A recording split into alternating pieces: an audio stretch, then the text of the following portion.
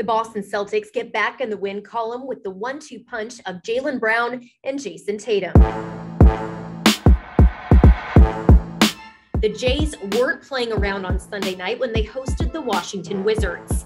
Tatum opened with back-to-back threes as Brown and Tatum would drop the Celtics' first 23 points for the team and combined for 39 in the first half as the Celtics held on by 11.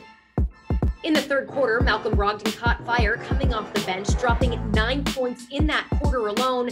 And down the stretch, the Celtics closed this one out with a 112-94 finish.